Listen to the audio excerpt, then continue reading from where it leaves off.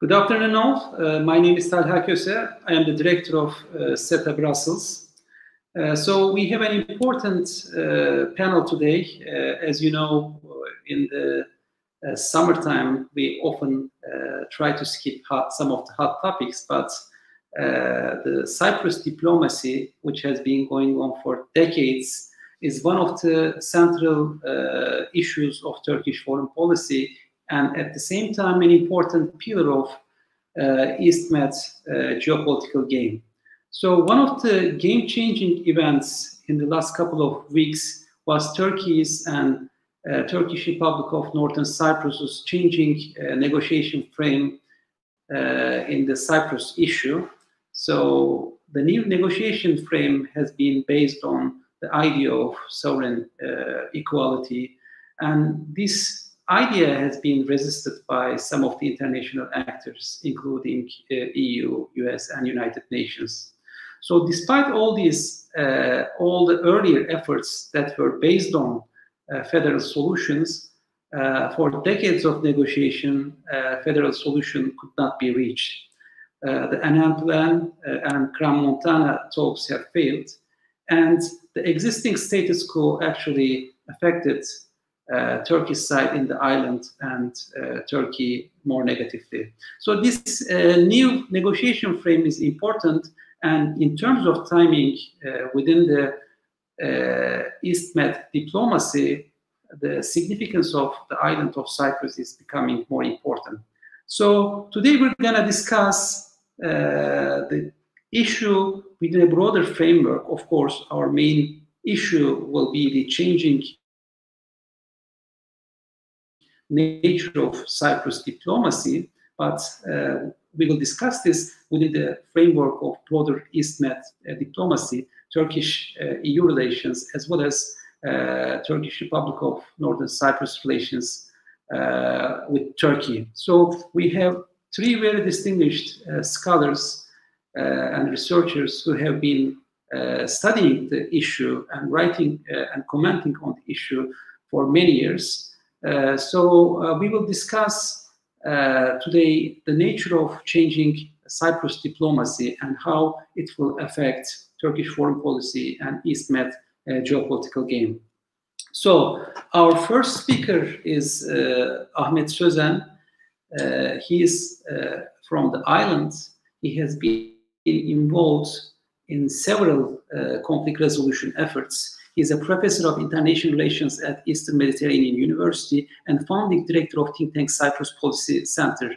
He has been involved on many conflict resolution efforts. He has been involved in policy initiatives, recommendations, and I think his comments as a scholar of conflict resolution are significant. One of the key issues is that oftentimes the voice of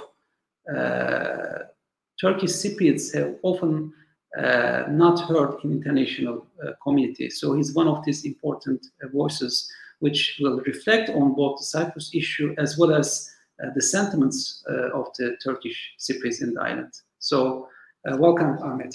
The floor is yours. Thank you so much, Talha. And I would like to start by saying my thanks to the organizers, SETA Foundation, and specifically Professor Talha Köse, Director of SETA Brussels. I think that this is a very timely and relevant topic to be discussed, even though we are globally on a holiday spirit, but nonetheless, I think come September, there will be more and more initiatives and more activity rising with regard to Cyprus as well as Eastern Mediterranean. As the panel's topic suggests, a new era in Cyprus diplomacy with a question mark, we are going to focus on the change of discourse of the Turkish foreign policy regarding Cyprus today.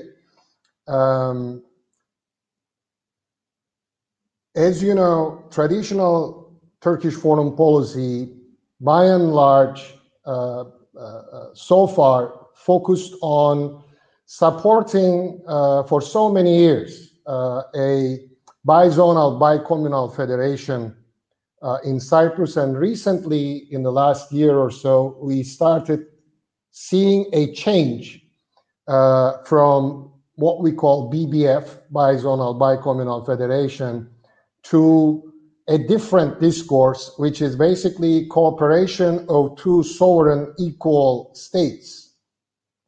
Now, the question that comes to mind is this a radical departure, a sort of shift of axis in traditional Turkish foreign policy? Or is this a strategic move with some programmed tactics built in it for basically upping the ante, sort of raising Turkish side's bargaining position in the upcoming, let's say, formal negotiations? Is this the second thing, which is basically raising the position in the pre-negotiation bargaining stage, to use conflict resolution terminology? To use a famous Turkish proverb, ölümü gösterip sıtmaya razı etmek, meaning literally translated, is this a strategic move to show death and get the other side to accept malaria? Death, in a way, meaning two state, and malaria meaning a bizonal, bicommunal federation. I think that it is still very early to decide whether this is a radical departure or whether this is a strategic move. But given the future conditions, that Turkish side might go back to the traditional, let's say, parameters on Cyprus problem. Now, before answering that, and to me, as I said, it is still unclear, a lot depends on how Turkey's relations with, basically with its Western allies, specifically United States and EU countries, will shape in the next several months. Whether Turkey and its Western allies will find a kind of modus vivendi to kind of normalize its relations, given some of the problems sticking out there. But first of all, let's tackle why is this change in, at least in the discourse of Turkish foreign policy makers. I think that starting from at the global level and moving towards more micro level, starting from the global level, we have seen in the last decade or so a rise of populist politics in the world. Trump's America, the Brexit, United Kingdom are some examples. And meanwhile, on the global level, we have started witnessing a kind of new power configuration. There is the relative decline of United States and relative rise of China, to a lesser extent, relative rise of Russia, which created this new power balance on the global level, which have implications for other regions in the world, including Eastern Mediterranean. So in a way, this created a new power configuration in the Eastern Mediterranean where everything is up for grabs. And what we have been witnessing in this region is the regional countries trying to become more visible, trying to exert their sovereignty, trying to exert their sphere of influence more and more in the region. So in that sense, it's not accidental, for example, when Macron declared that NATO came to the brain death. In a way, trying to exploit the kind of void, the kind of vacuum that, for example, United Kingdom resulted by Brexit, by leaving European Union. That's why we have seen France more and more assertive in the region, trying to fill that void. And in that sense, Turkey is also a regional power who tried to exert its visibility as well as its sovereignty and sphere of influence in the region. So that's one part of it. But at the same time, of course, there are new developments in the region where there was a kind of bloc formed in front of Turkey. Due to various different reasons, which I'm not going to dwell into them now, but we can open this up during question and answer. The Greek Cypriot dominated Republic of Cyprus utilized this by forging intensive cooperation agreements with Israel, with Egypt, two important countries of the region, which Turkey started having some problems since 2010, and try to form this bloc in order to isolate Turkey in the region. And for that matter, Turkey started to sort of block any kind of fait accompli that these actors, this bloc, might have created in the region. Turkey's signing this memorandum of understanding regarding military cooperation and delimitation of maritime borders with the UN-recognized government of Libya, or Turkey sending its navy to stop the Italian ENI from drilling in the waters of Cyprus, which are disputed by Turkey, are not accidental. Our plan of this, are the steps of this plan to avoid or to prevent any kind of fait accompli that can be created by this bloc against Turkey.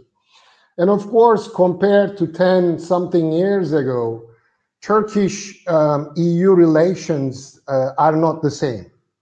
Again, I'm not going to get into too much detail, but the kind of decisions that the EU have taken so far, which in a way put Turkish membership negotiations into a de facto stop, and maybe there are some reasons that Turkey might also have here, but the changing nature of Turkish-EU relations also played an important role in the change of discourse of Turkish foreign policy vis-à-vis Cyprus. The other important thing, now coming to the micro level, to Cyprus, is the position of the Greek Cypriot leadership,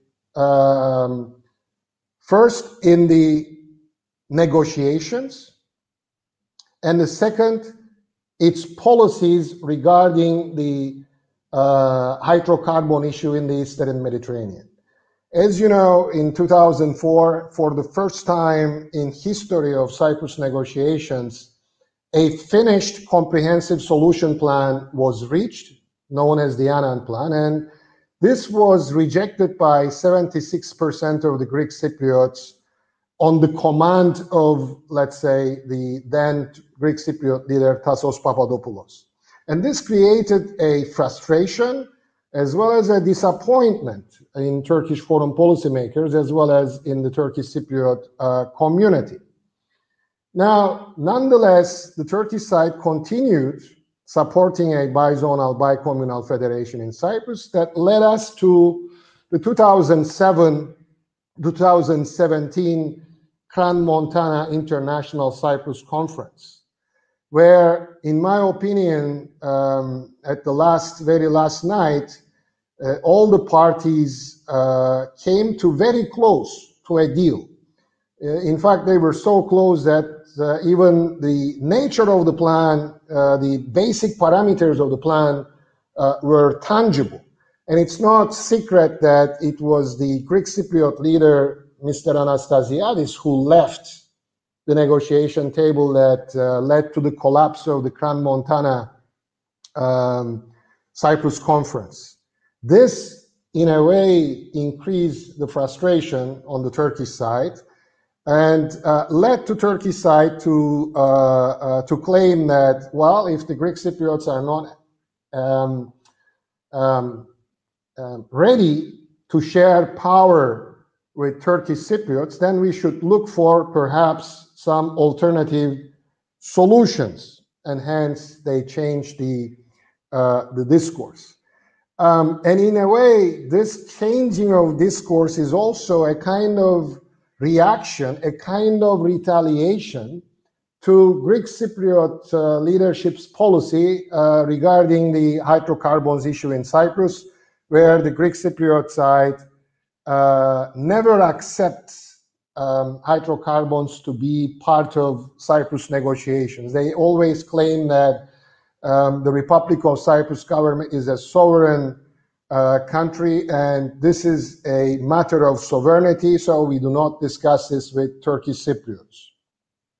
And hence, in this new discourse, there are also some smaller steps, like the partly opening up of the fenced area of Varosha, which was put into motion by the Turkish side, which I think in their opinion might be a game changer. It's something that might force Greek Cypriots back to the negotiation table. We will yet to see this. But in the background of it, I think there is another reason which Turkey, in a way, I think tries to kill two birds with one stone with this fenced area of Varosha plan. The other thing is Turkey might face some court cases in the European Court of Human Rights due to Varosha. That's why in the last 2-3 years, I've been saying that Turkish side has to make a move on Varosha in order to prevent some court cases by Greek Cypriots regarding their properties in Varosha. Now, the next small question is this new policy realistic? Meaning that is this something that can stick and can also entice and can attract actors in international community to change their perspective regarding the Cyprus issue? So far, the kind of reactions that we got is not really encouraging. It seems like the Security Council permanent members and EU states are not there yet in order to accept a two-state solution in Cyprus, neither the Greek Cypriot side. So I don't think that in the short run or medium run, this will be the basis of the future formal negotiations. My last, let's say, 2 cents, if I were, let's say, if I had a magic wand, what I would do is, my proposal is, since starting of formal negotiations on Cyprus is not really in the horizon, meaning that the two sides do not have a common vision and a common ground to start formal negotiations, I think that this is a good time to have a package deal on some sort of confidence building measures. That would include, for example, the fenced area of Varosha to be opened, let's say, under UN control or UN administration's supervision. That will include this package. Some sort of direct flights to Turkish Cypriots via Ercan. A lot of diplomatic novelty can be used there. They can call it Nicosia International Airport Terminal 2 or Terminal B. I don't know. But other things can be added in this. For example, a joint committee of Turkish Cypriots and Greek Cypriots to decide on the future of hydrocarbons in the Eastern Mediterranean. And meanwhile, Turkey opening its airports and seaports to Greek Cypriot vessels. I mean, this is, of course, this requires a diplomatic effort and a diplomatic campaign. But I think that if a package like that can be reached, this can play a triggering role for a comprehensive solution to the Cyprus problem in the future. So I'll stop at here. I know that I left a lot of things unsaid, but during the question and answer period, I'll be very happy to give my 2 cents on it. Thank you. Thank you very much, Ahmet. So you can also, our followers can ask questions on social media, so it's open, and we will post some of these questions. Thanks for the excellent summary, and more importantly, an optimistic set of recommendations for confidence-building measures. So there is often some pessimism about the people who follow Cyprus diplomacy recently, but your comments, analysis, as well as your recommendations, suggestions are very fruitful and constructive. So hopefully all the actors who are following this issue, especially the United Nations side, may come up with a better negotiation or better mediation framework in the coming days. So thank you, Ahmet. We'll come to you in the Q&A section. So our second speaker is Mehmetur Ekinci.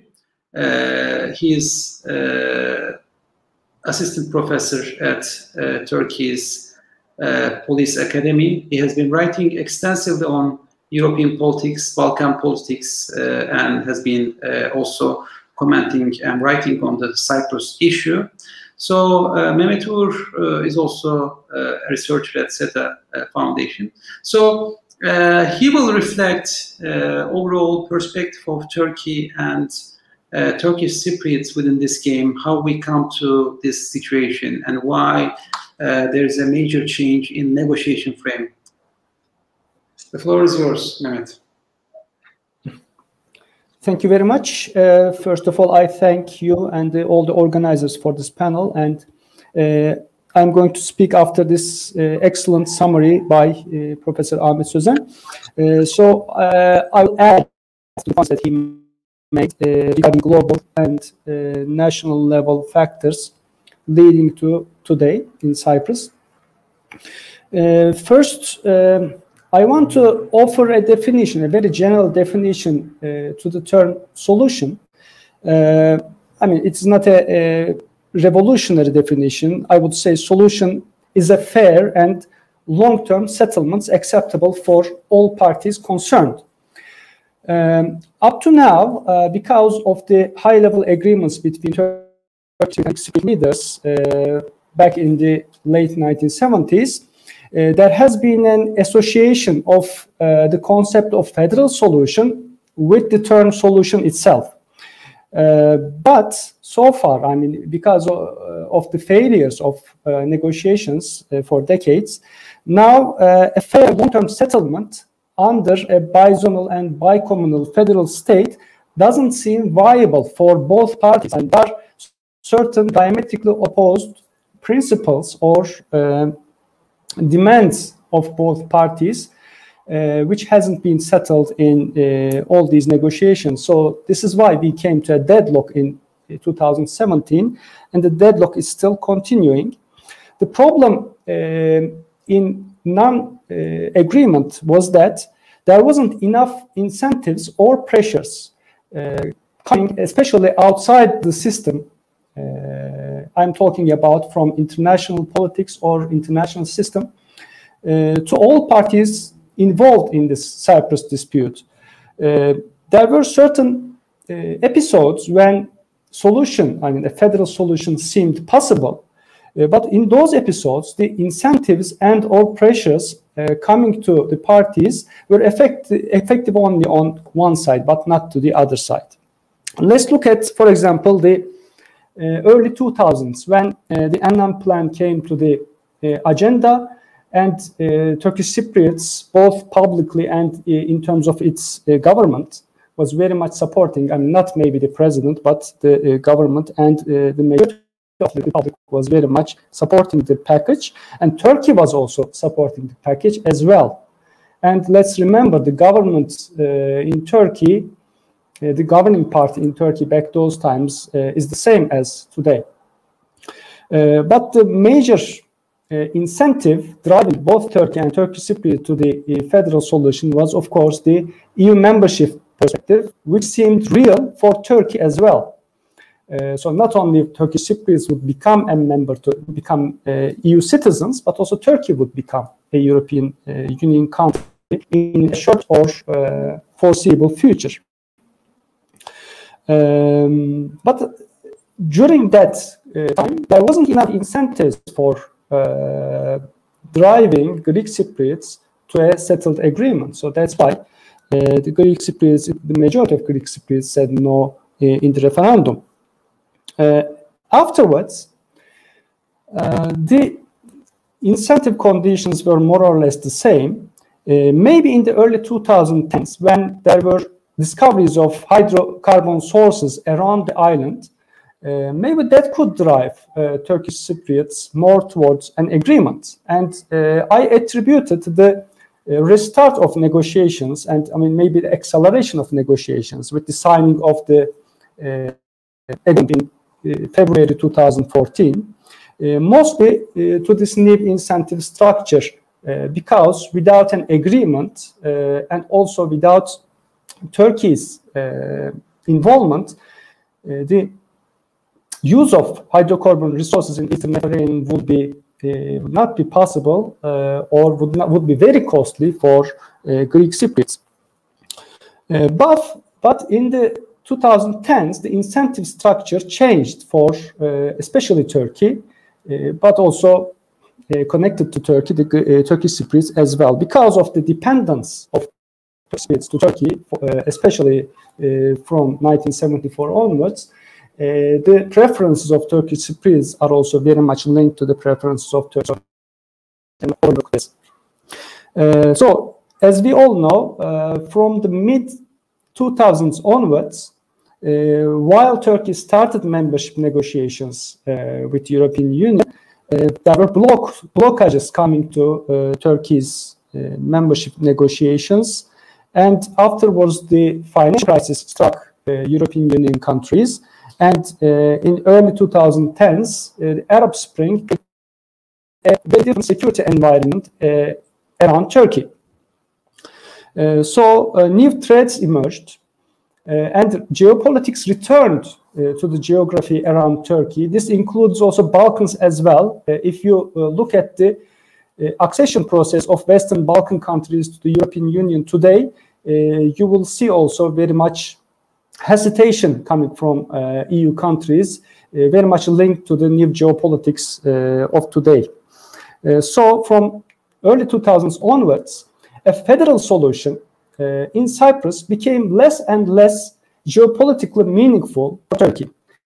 And I mean, despite this, Turkey continued to support an agreed federal solution in Cyprus until the failure of negotiations in Crans-Montana in summer of 2017. And this is very much, according to my opinion, of course, it's very much linked to the path dependency started from the early 2000s and also the willingness of the Turkish Cypriots for a solution. But as Professor Ahmet Sözen mentioned, the negotiations failed at a point that it could really yield a solution because of the intransigent attitude of the Greek Cypriot leadership. But I mean, to be frank, even if the Greek Cypriot leadership brought a settlement to referendum, I wasn't really expecting the Greek Cypriots to say yes to the formula which was being discussed at that time. So, in summary, today, very similar to the situation in the summer of 2017, the incentive structure is not sufficient to bring both sides to a settled agreement.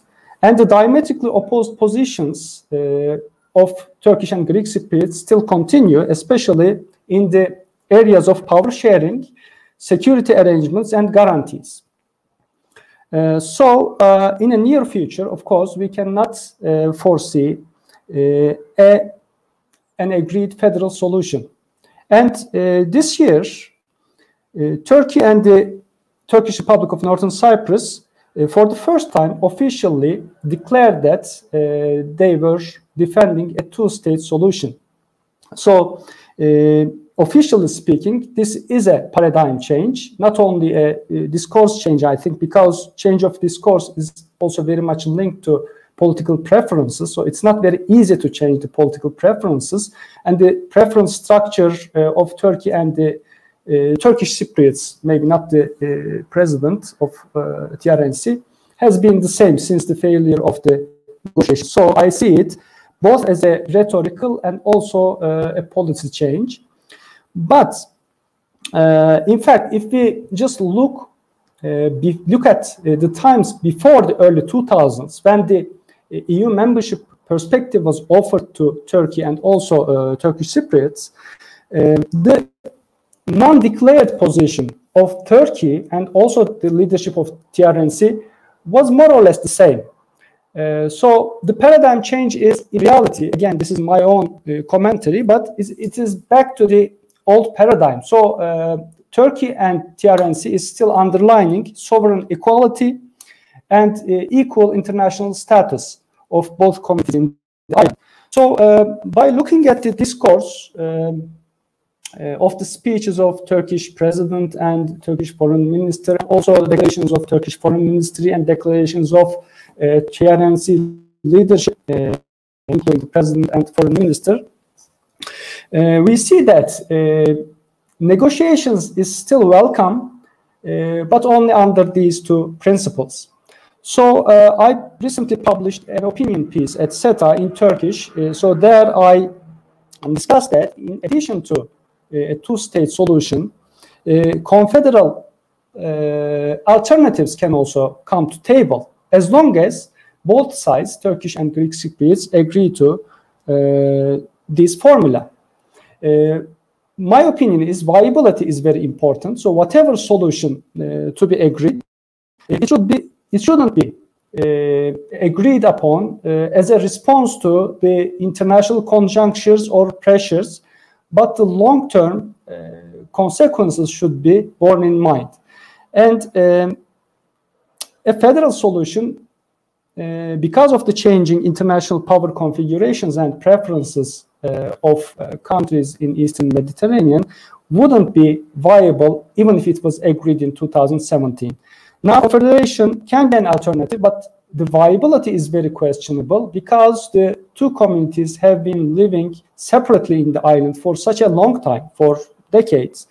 They don't know each other's languages well, and establishing a common state policy in like macroeconomics and foreign policy would be very difficult, especially if the uncertainties in international system continues a bit more. So now I am expecting both TRNC and Turkey to continue its two-state solution rhetoric and preference for an indeterminate time, at least until there are significant changes in international power balances. Today, it is a fact that internationally, two-state solution will not be regarded positively by, first of all, the permanent members to the Security Council and European Union as well. But these scenarios have been discussed internationally for quite a long time. For example, I remember shortly after the signing of the agreement between two presidents in Cyprus in 2014, a crisis group published a report about an alternative solution, which they proposed as two independent states under the European Union. So in terms of also cost and benefit calculations, economic calculations, this can be the most practical solution perhaps, but of course the two sides first of all have to agree on this, and I'm not foreseeing in the visible future that the Greek Cypriots would agree in whatever way on the two-state solution. So the viability of this discourse, as questioned by Professor Sözen, could be questioned also how long Turkey will continue this discourse and how long the Turkish Cypriots will continue this. But it is very clear that under current circumstances, the Greek Cypriots are unwilling to yield political power. So since they are accepted internationally as the only legitimate government of Cyprus.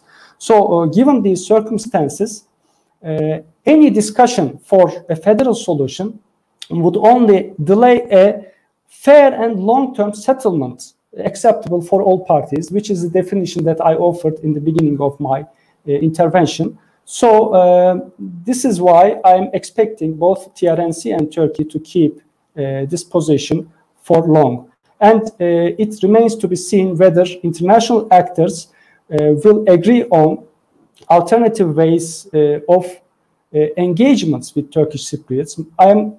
To be realistic, I am not expecting any serious international recognition of TRNC in a foreseeable future, but there could be economic engagements and other sort of maybe proxy engagements with Turkish Cypriots, which can relieve the pressures upon the Turkish community in the island.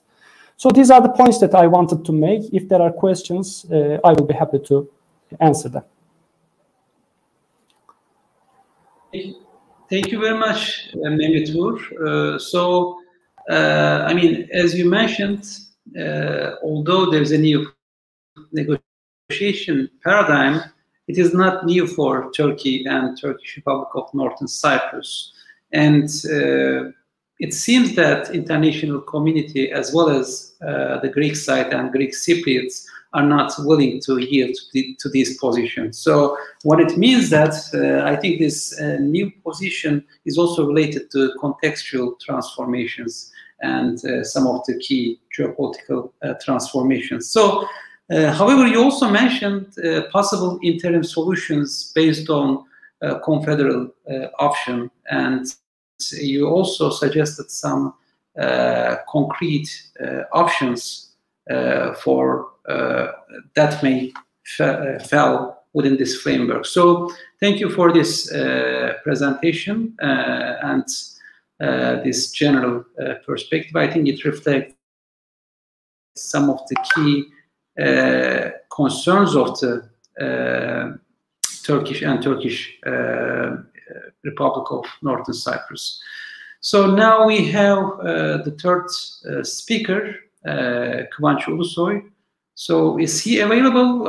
I think there was some technical problem, but can we reach Kıvanç, or should we wait for his presence and continue? Hocam Kıvanç Hoca tekrar bağlanamadı. Okay, so I think there's some technical problem in our third speaker, Kıvanç Ulusoy. So we will try to reach him and we will try to connect him. But I think we still have some questions and comments until we get connected to Kıvanç. So Ahmet, I would like to start with you. Especially, there is still a lot of thought and comment on the Annan Plan. So and still, I know that from both Turkey and from Cyprus, Turkish side, some actors are in support for the idea of the Annan Plan and the idea behind this. So what do you think? I mean, is it completed that after,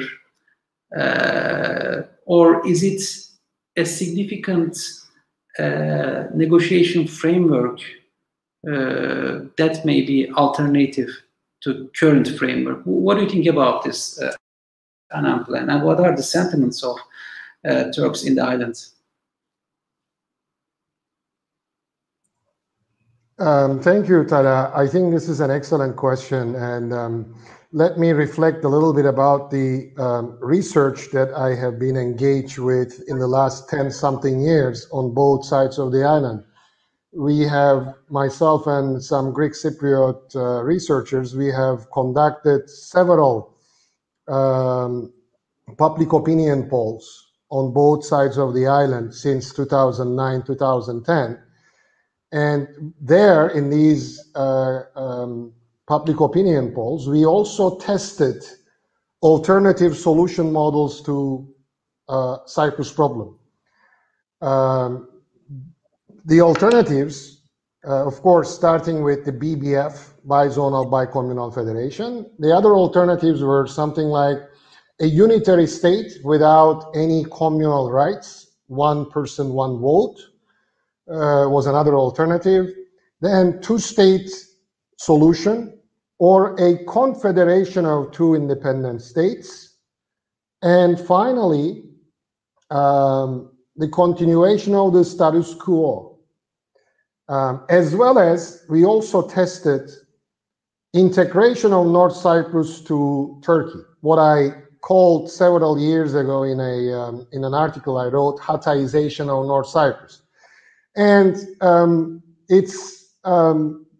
it's fascinating, in the last 10 years, the result of the alternative solutions came very steadily, not much changing in the results. The first preference of Turkish Cypriots came very consistently as that they prefer two-state solution as their first option. A bizonal bicommunal federation is their second preference. For Greek Cypriots, their first preference, without surprise, is a unitary state to solve Cyprus problem. And a bizonal bicommunal federation comes as their second preference. But when we look at the results of all these, whether we like it or not, the only alternative solution model that has the chance to pass from simultaneous referendums of two sides is a bizonal bicommunal federation. The other options, the other alternatives, for example, a unitary state would never pass in the Turkish Cypriot side, or two-state solution will never be, at least in the foreseeable future, will not be accepted by Greek Cypriot population.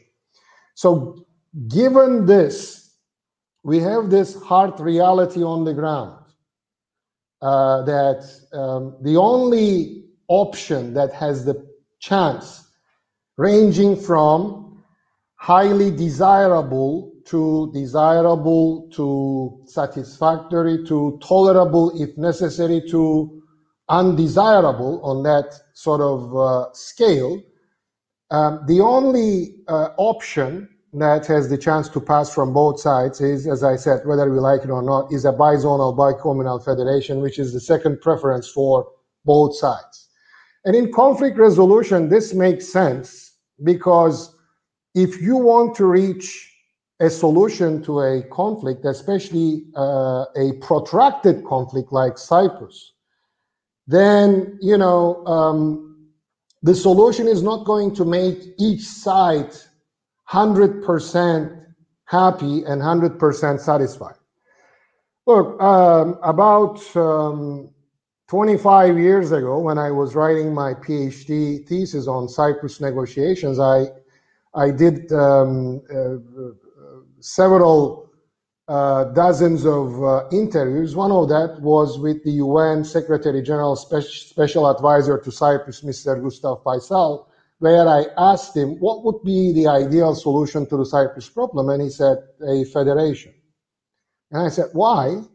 Well, he says because it is the second option or second preference for both Greek Cypriots and Turkish Cypriots.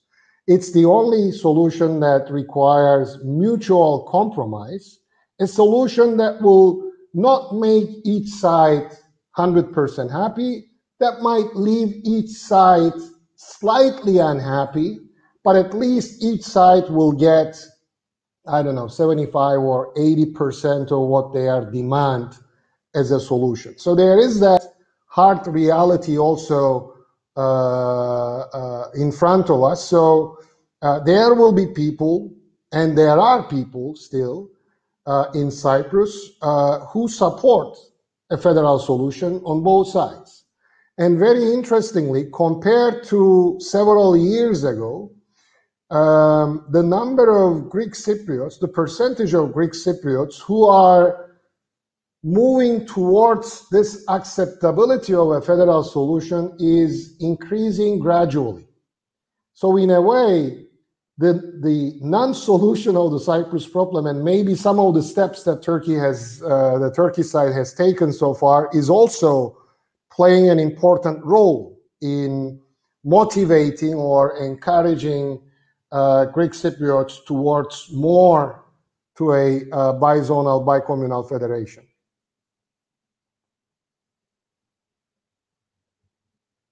As to the two-state solution, it has some several problems related to international treaties.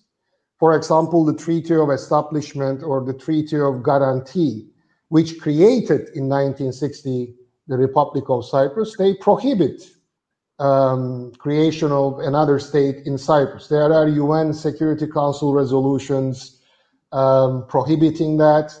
And even if, let's say, there is a miracle and Greek Cypriots accept that, there is this huge issue of property that needs to be resolved, even in two-state solution, because the property that the TRNC sits on, part of it, a large part of it, belongs to private Greek Cypriot owners. So there is a huge problem there.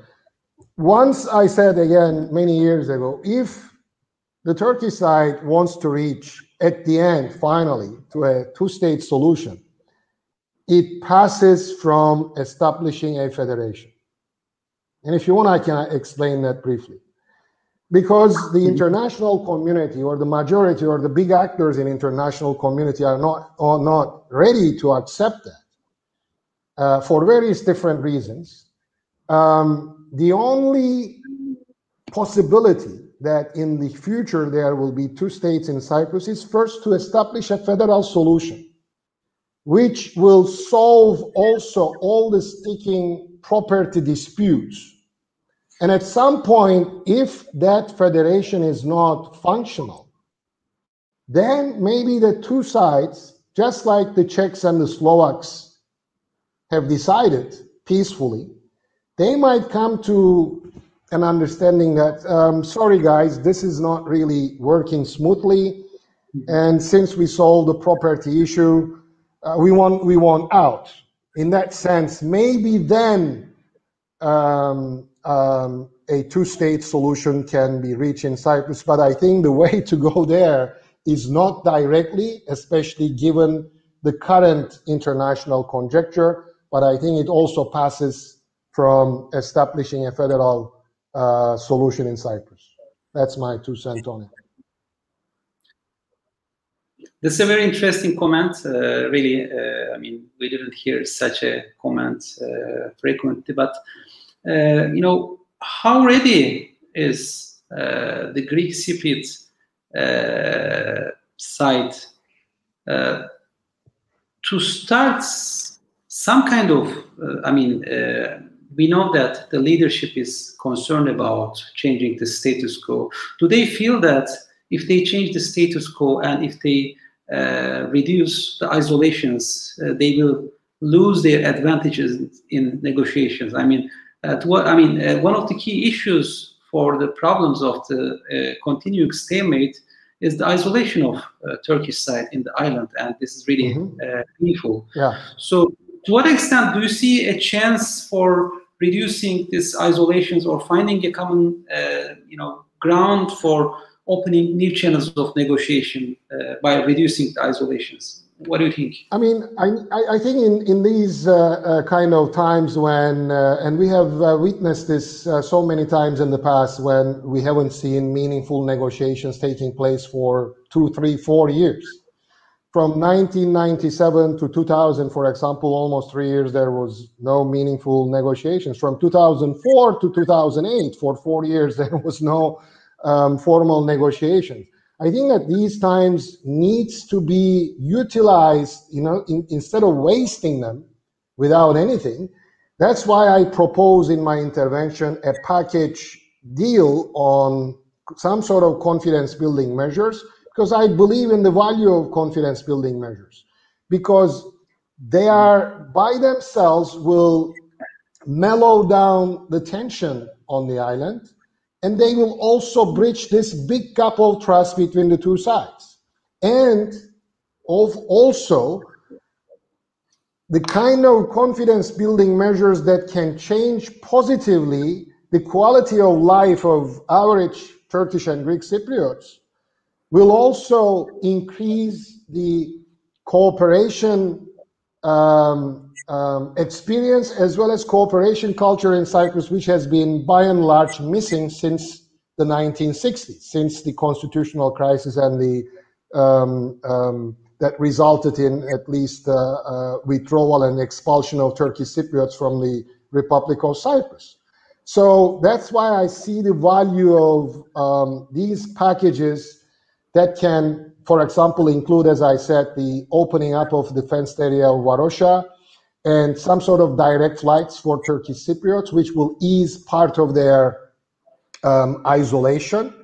And the opening up of Varosha can create also thousands of new jobs. And if you look at the proximity, the Famagusta port under Turkish Cypriot administration is only a half kilometer away. So, you know, think about building of Varosha, rebuilding of Varosha. You need all these materials, construction materials and whatnot. Where will they come? So it will have very positive effects. And a lot of people think that if we focus on confidence building measures and we ease isolations of Turkish Cypriots, then forget about a comprehensive solution to the Cyprus problem. It will make the division much more concrete. I think, on the contrary, just the opposite. I think that the more cooperation the two sides can engage in, I think that there will be a positive spillover effect that will necessitate more cooperation. And just like the coal and steel community that started in Europe, that led finally to the European Union, with, of course, some other steps in between, European Economic Community and then European Union. This can play a positive role in triggering a comprehensive solution to the Cyprus problem. Mm-hmm. Thank you, Ahmet. I will have a question to Mehmet Ekinci as well. So, Mehmet, you mentioned some alternative approach. Definitely, one of the key obstacles to those alternatives is the stance of European Union. So, and one significant issue that's a frustration, that's frustrating is EU's relations with Turkey. So, what do you think? I mean, to what extent Turkish-EU relations is connected with this issue? Do you think improvement in the Turkish-EU relations may facilitate some new ideas on this issue, or, I mean, do you think some alternative actors should play a role in this game? What do you think on this?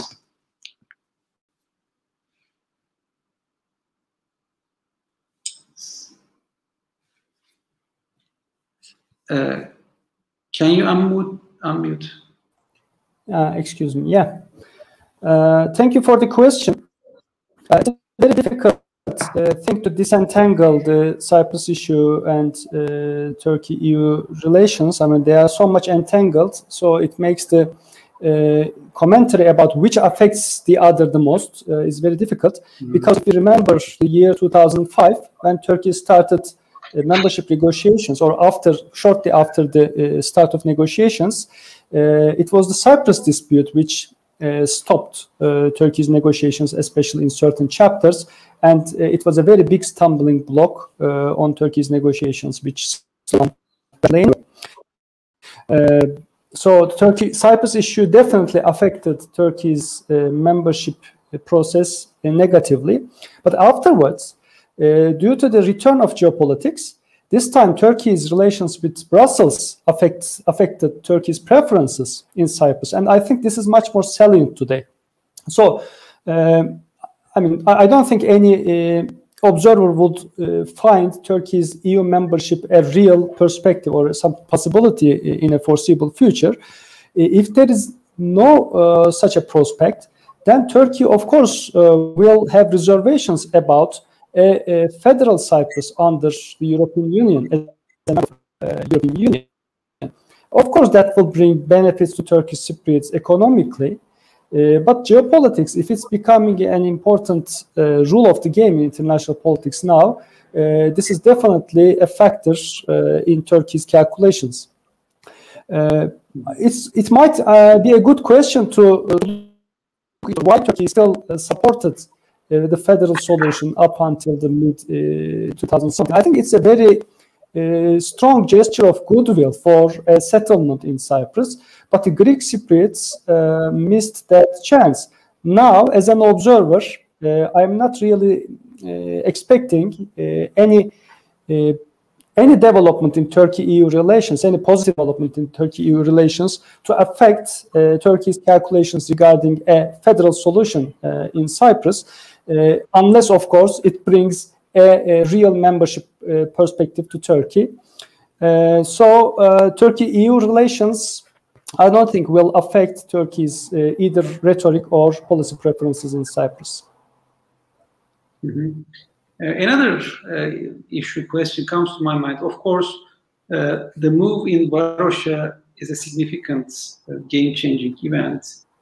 Do you expect any further game-changing moves from Turkish sides, from both, positive or negative in terms of, the changing the nature of negotiations? I mean, is there a set of plans, or is it just, just a signal for changing the existing stalemate? Actually, the status quo has been as such for decades. So Turkey has been supporting the independence of Turkish Cypriots. So there is no change actually in the game from Turkey's perspective.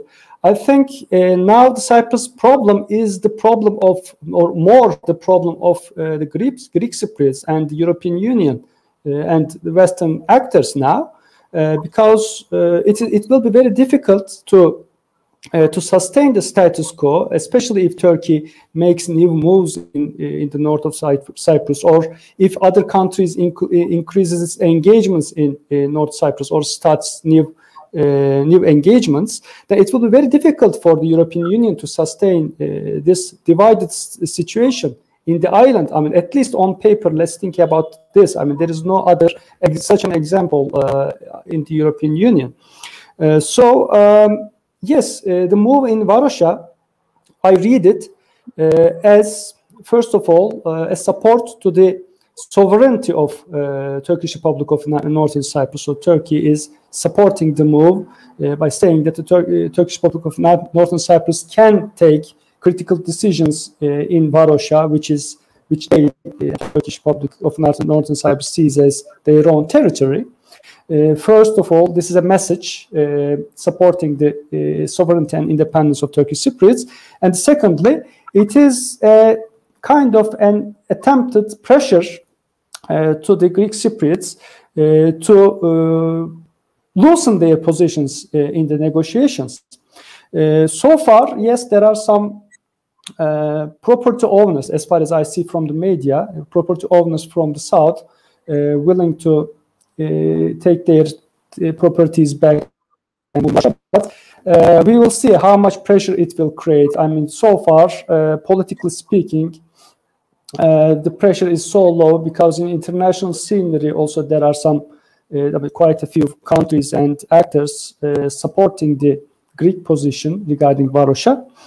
But of course, if the status quo continues, the Greek Cypriot side would be more uneasy about the consolidation of the status quo and the building of a federal solution. So this can really change the game, but in the middle term, I think. I mean, in the short run, I'm expecting both the Greek Cypriot government and also Greece to continue their doing their lobby activities in the EU and in United States and in other countries in the world, especially in Security Council member countries, to get their positions. I think if the United Kingdom was more involved in Cyprus dispute as a mediator or facilitator, that could have also brought new alternative solutions to the table because now the United Kingdom, as we know, is out of the European Union, and the British are always pragmatic to take into account different perspectives to bring out the solution. We are not seeing that forthcoming. So the status quo will likely to continue, but as it continues, the Greek Cypriots will need to find new approaches or maybe some flexibility in their approach. So we'll be following this closely. So what will be their next response? Thank you. So I think we have connected to our third speaker, Kıvanç Ulusoy. He had some technical difficulties, but we are glad to have you here, Kıvanç. So Kıvanç Ulusoy is a professor of political science at Istanbul University. So he was previously a Fulbright Fellow at Harvard Kennedy School and John Monnet Fellow at Robert Schuman Center. And he has been extensively published on Cyprus issue, Turkish-EU relations, identity issues in Turkey. So he will reflect more about the changing geopolitical game in the East-Med and how it reflected and how it changed the current debates and current discussions with regard to Cyprus issue. So the broader geopolitical context of the Cyprus, the change in the Cyprus issue. The floor is yours. Thanks, Kıvanç. Thank you very much, Talha. Sorry for this internet failure. It's not my responsibility actually, but I live sometimes in this house these kind of problems. Sorry for this, and thank you for the invitation. I find, as Professor Sözen mentioned, this convention, this meeting, quite timely and relevant. I'm sure we will. The Cyprus conflict and the problems in the Eastern Mediterranean will occupy our agenda in the coming months and years more and more as the stakeholders of the energy discoveries and the peace and the conflict in this region are quite alive and well. So I will divide my presentation into two sections. In fact, first section will relate to the internal dynamics of the EU decision-making, which prevents the improvement of the relations between Turkey and the EU and a comprehensive solution in Cyprus. The second section will relate to or relates to the broader geopolitics of the Eastern Mediterranean, which becomes, I think, which gains better, which gains a new dimension with the Abrahamic Accords that Israel signed with the Gulf countries, and now today probably with Morocco. So Israel extends its embeddedness in the Middle East more than ever over the past 2 years. So the Cyprus question is related with this too. First of all, let me come to the first section. I'm thinking, basically, I'm not going into further details of all these developments since the incorporation, since the membership of Cyprus Republic or Greek Cypriots to the EU, that the EU decision making, which once a great scholar of integration, Fritz Sharp, mentioned a joint decision trap, prevents the deepening of the relations between Turkey and the EU, and also the resolution of the Cyprus conflict. What could Turkey do? Turkey actually, supported the Annan Plan, which was approved by the great majority of the Turkish Cypriots. Later, Greek Cypriot President Mehmet Ali Talat made great efforts to negotiate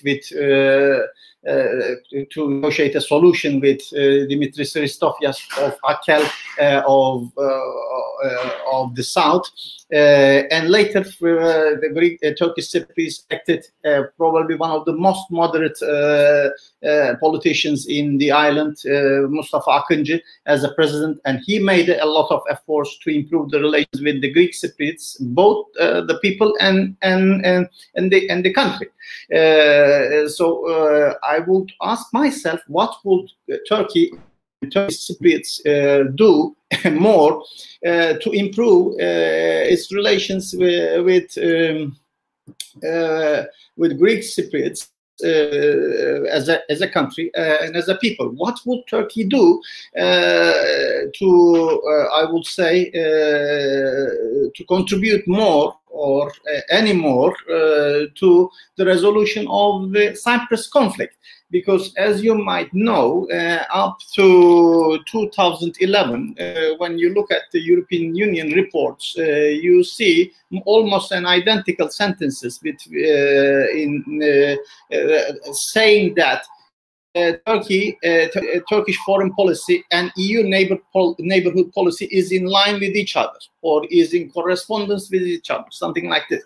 So you see, until 2011, Turkey and Turkish foreign policy and European Union foreign policy actually were in line with that. And in this context, they were in line with improving the relations of the communities on the island and improving the possibility of solution for both communities in the island. So, and I see signs of change, and everyone probably saw it from 2011 onwards, with a blunt declaration of President Erdogan, then the Prime Minister, that there is no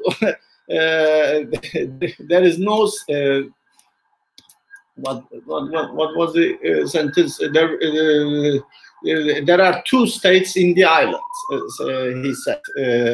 In 2012, when he visited the island, he said there is no. He said a dramatic return in a dramatic return to the traditional Turkish foreign policy, rejecting the federal solution and mentioning that there are two states in the region, on the island, and that's it. I found the statement by Erdogan. He says there is no state called Cyprus. For us, there is a Greek Cypriot side and the TRNC. So on 20 July 2012, he said this, and this was since then. Of course, Turkey's foreign policy made a dramatic shift backwards or backslided openly to its traditional position of defending a two-state solution there.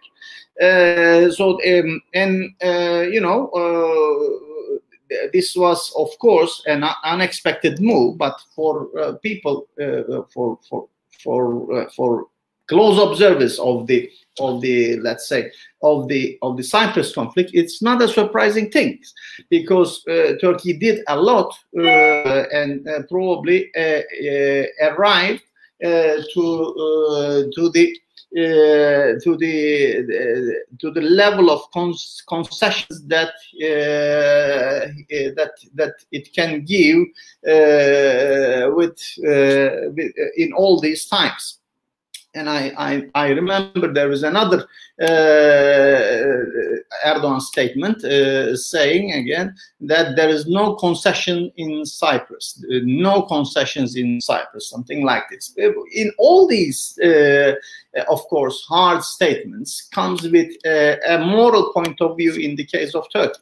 Turkey simply defended that European Union, which was having a great difficulty to issuing, let's say, the financial protocols, or to implementing financial protocols after the failure of the Annan plan, was expected to open, let's say, the isolation or bring an end to the isolation of the Turkish Cypriots.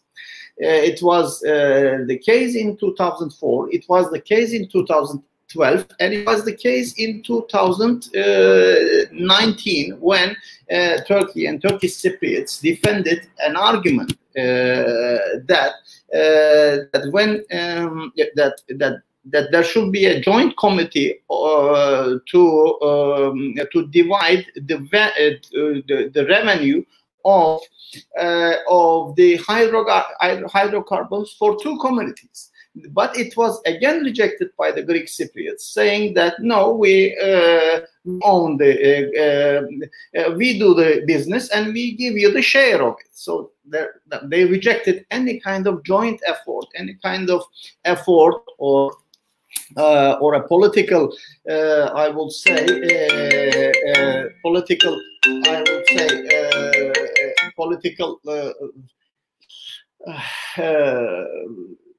statement that would include, that would give an identity, a proper status to the Turkish Cypriots. Of course, this makes everything very difficult for.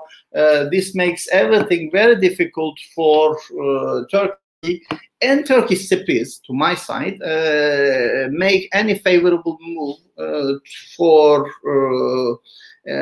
betterment of situation in the island, on the island. Anyway, this is the first section. The second section relates to the overall geopolitical change in the region, which is relating to the Cyprus conflict. And you see, Erdogan's statements actually corresponds with the Arab Spring, when Turkey, had a kind of strong voice in the region, especially in the Eastern Mediterranean, and with a regional power status, trying to promote democracy in the region. So this was the motto of those times, democracy promotion, like the EU and the Americans promote democracy elsewhere. So this democracy promotion actually provided an important upper hand for Turkey in the region, and Turkey was quite popular, strong, and in this context, Turkey had, I would say, diverging interest with the EU in the Eastern Mediterranean. So the EU's position and Turkey's position towards the democratizing dynamics in the Arab world were different. And Turkey also clashed with Israel in this regard. And the things, of course, the general geopolitical situation deteriorated with that. So Turkey, with the Arab Spring, found not an enemy, but at least an adversary, a series of adversaries in the region: Israel, European Union, and the other regional powers like Egypt, which does not want to democratize, which prevents democracy through a coup d'etat. So the Turkish, I would say, penetration towards the Middle East was somehow prevented in this regard. And this provided a vacuum for Israel and for Greece and for Cyprus to get into a deeper relationship. You know, they had been already deepening their relationship with exclusive economic zone agreements from 2007 onwards. But this political vacuum that actually Turkey left in the Eastern Mediterranean provided those countries with an incentive and a power to, let's say, to bring their conflicting interests in line with each other. And this, of course, I think the distinguishing side of this geopolitical change is the deepening of Israel's, I would say, power in the region. Israel is more and more embedded in the region now, and Turkey found itself a bit isolated from the game in the Eastern Mediterranean. And of course, this made the resolution of the Cyprus conflict a bit difficult. A bit difficult in the sense that Cyprus, a very small island, a country, found itself more powerful than it expected. Because Cyprus, Greek Cypriots, backed by the European Union and backed by Israel and Greece individually, found no reason to compromise neither on the island with Turkish Cypriots nor with Turkey. And the situation is complete paralysis. I will say that this zero-sum game of power would never, I would say, would never help anyone. It would not.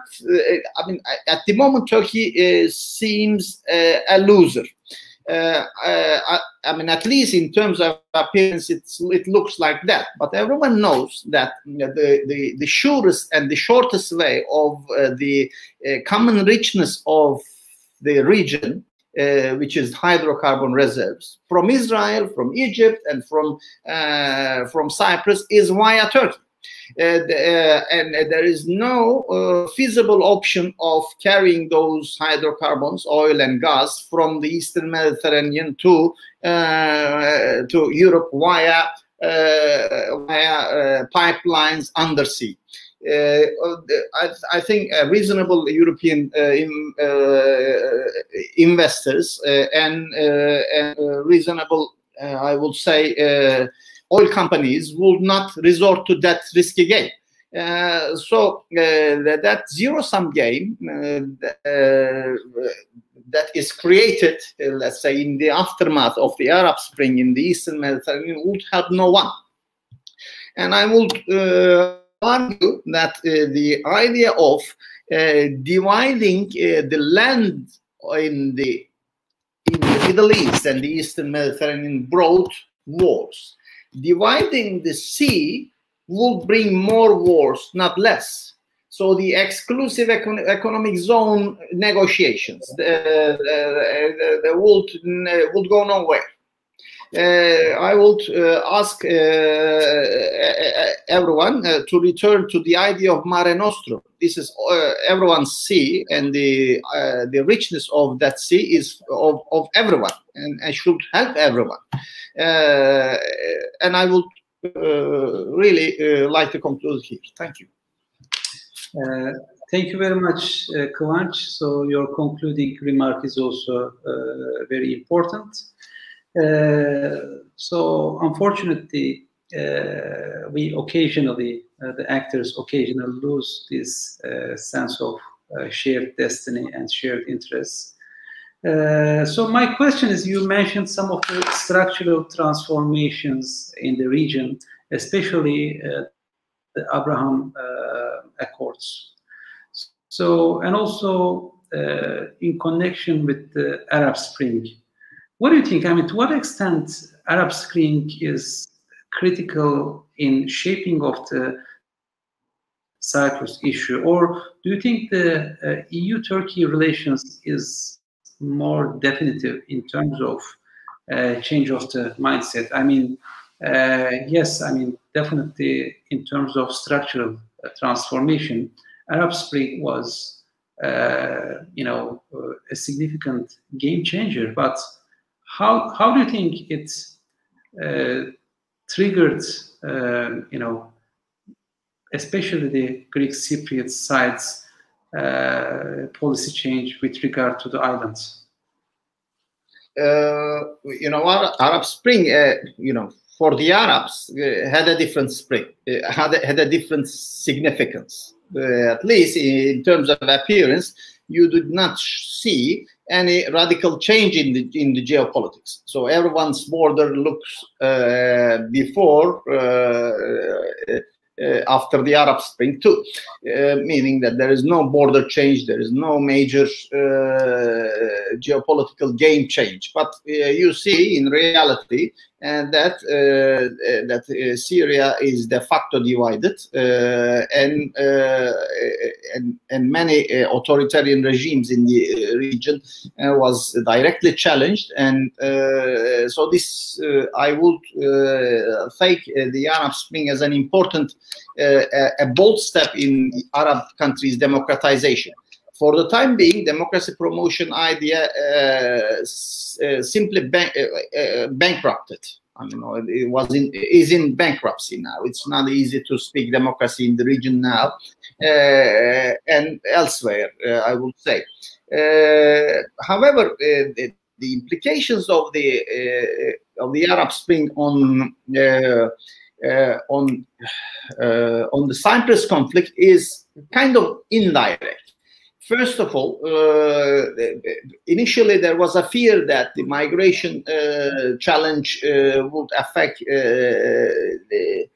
Cyprus too. But as far as I see, this did not create this created a fear in the island, and this did not make a very serious threat to at least social cohesion in the island, which is divided.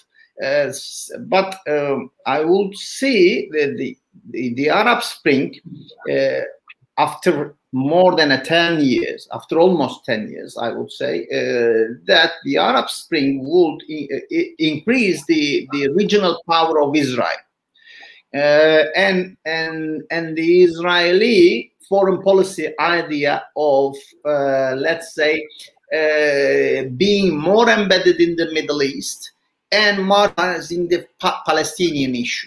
So, I mean, we are now less and less speaking about the Palestinian issue. We are more and more speaking about the deepening of the relations between Israel and major Arab countries. And those Arab countries are Sunni, by the way. And this is an important detail. And of course, this multiplies Israel's power and negotiation in the region in every aspect. And that makes easier to go into deal, trans-regional deals from Gulf to Eastern Mediterranean to, let's say, to Europe, and these are not fantasies anymore.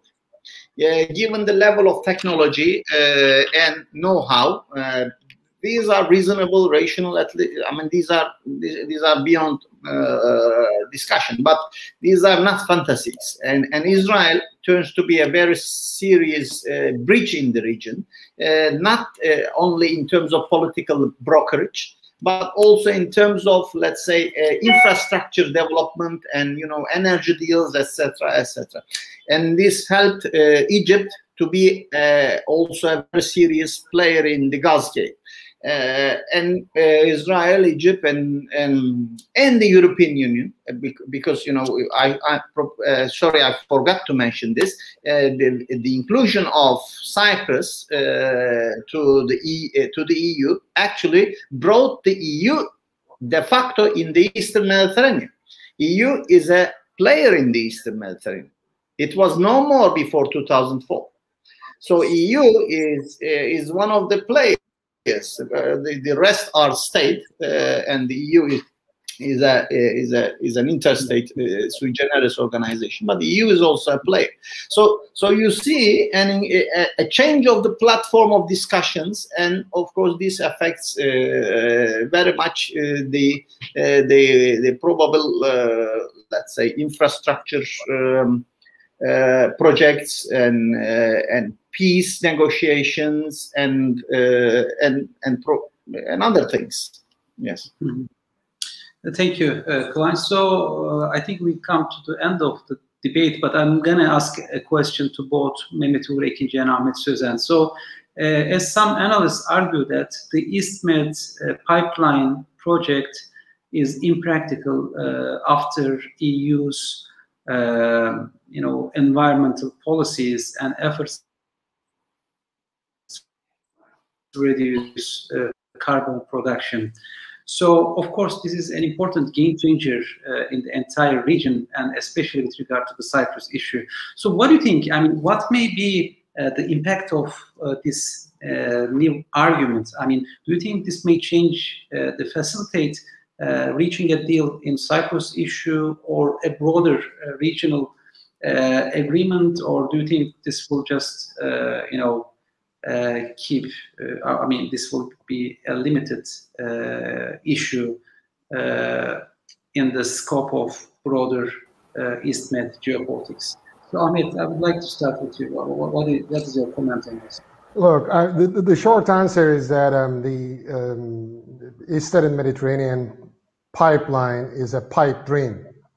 As a good friend of mine, Charles Elinas, once put it, I think that on an overall thing, I'm not an energy expert. I'm not so in command of technical details, but let me put it this way. I've read a report from USA Geological Association, which did this seismic study back in 2010, and they renewed it this year, 2021.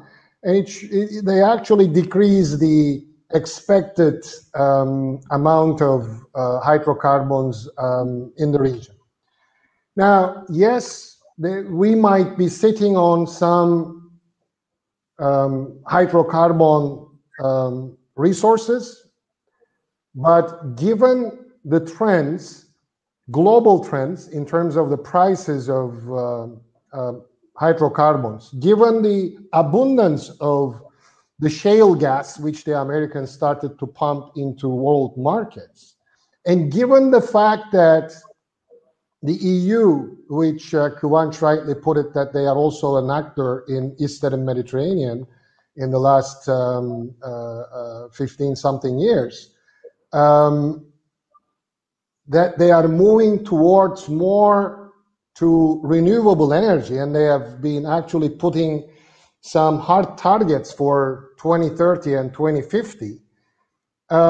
These are not good news for natural gas owners or countries who will be sitting on natural gas. The prices will not tend to go up. So we might be, as I said, sitting on some natural gas resources, but we will probably be not able to dig them out because they might not be commercially feasible. So in that sense, what is happening in the Eastern Mediterranean from the very start, I've been saying that it is not primarily related to energy struggles or energy wars, but more what I said at the beginning of my intervention today, that this is more of a geopolitical game, which is based on these new power shifts, these new power configurations, I like to call them, where the regional countries, littoral states, coastal states are trying to exert their sovereignty and trying to exert their sphere of influence in the region. Given all these, I think what needs to be done is to change the discourse in the in tackling with the energy issue, rather than focusing on the security and geopolitical aspects. Maybe an alternative is to focus on the environmental aspects of the energy issue, of how to keep our seas safe, environmentally safe, and maybe we can start a kind of cooperation from there. I would suggest that instead of each country dealing with its own gas, let's say, if we can find a way to combine the gas, let's say the Egyptian, the Cypriot, hopefully with a united island or a island with a solution, and Turkish gas, Israeli gas, and maybe turning it into, I don't know, electricity, and connecting the electricity grids of the coastal states might be the way to go, to create a much more environmentally friendly Mediterranean, Eastern Mediterranean basin, rather than keeping this, let's say, sovereignty wars, which is basically not helping anybody. Thank you. So I'm going to ask the same question to Mehmet. I mean, do you think this, the shift in the idea of ISMET pipeline, which excluded actually Turkey, will relieve Turkey's sentiments of isolation? And do you think this will have an impact on Turkey's Cyprus diplomacy in the coming days? What do you think? I agree with Professor Sözen. The discovery of actual resources, hydrocarbon resources, have been quite disappointing to be a major game changer, not only in regional games, but also in Cyprus. In early 2010s, I was saying that the discovery of more hydrocarbon sources could really accelerate a solution, because the Greek Cypriots were in financial problems. So a cooperation with Turkey would yield quick income from the export of these resources. But the amount is not enough for that, the first one. Second one is the economic value of these resources is becoming lower and lower, especially if the renewable sources are to be used in the future more. And that's the idea in European Union policies. Only if, I mean, this is a scenario, only if in the disputed areas with Turkey, Turkish really big discoveries of hydrocarbons, that could bring more pressures upon Greek Cypriots to give concessions. But geographically, it doesn't seem too possible. And if the Greek Cypriots find new resources and want to use in combination with other countries or by themselves, that will only create more problems, not accelerating solution of the Cyprus problem. But Turkey, during this geopolitical climate, hydrocarbons, it's to change Turkey's preferences, at least during the current circumstances. Can I just interject something which I forgot to say if Mehmet has finished? Please. Yeah, I think, again, to use colloquial language, that train has already left the station back in 2010, in which time there was the value, if there were enough cooperation by the coastal states, to dig it out and market it to international markets, that would have been possible. But given the trends, that's not the case anymore. Now, what I failed to include in my earlier analysis is that, look, if we are going to solve any problems related to Eastern Mediterranean, this is not possible by isolating this or that country in the region. And especially a country like Turkey, which is one of the biggest actor in the region with the longest shores in the Eastern Mediterranean. If anybody thinks that by establishing the EastMed gas forum, not including Turkey in it, will solve all the problems, it's just a dream. So what we need here is genuine engagement that would require all the coastal states, all the littoral states to come around a table. And as I said, change the paradigm, change the discourse of dealing with energy issue to more towards softer, or sometimes it's called low politics issues like environment and whatnot. That could be a good beginning. But that requires, as I said, that all littoral states, without any exception, should be sitting around that table. Mm-hmm. So thank you for all these comments. I think they were very useful. They were, very helpful to understand the new context.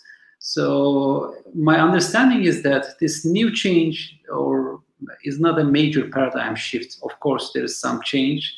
And I think, as I understand from all your comments, this is likely to stimulate new diplomatic efforts in the coming months. So I think this is the optimistic side. Of course, there may be positive or negative exchange, but it is more likely to stimulate, diplomatic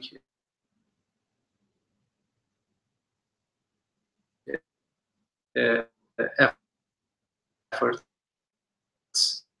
So hopefully, this may occur then.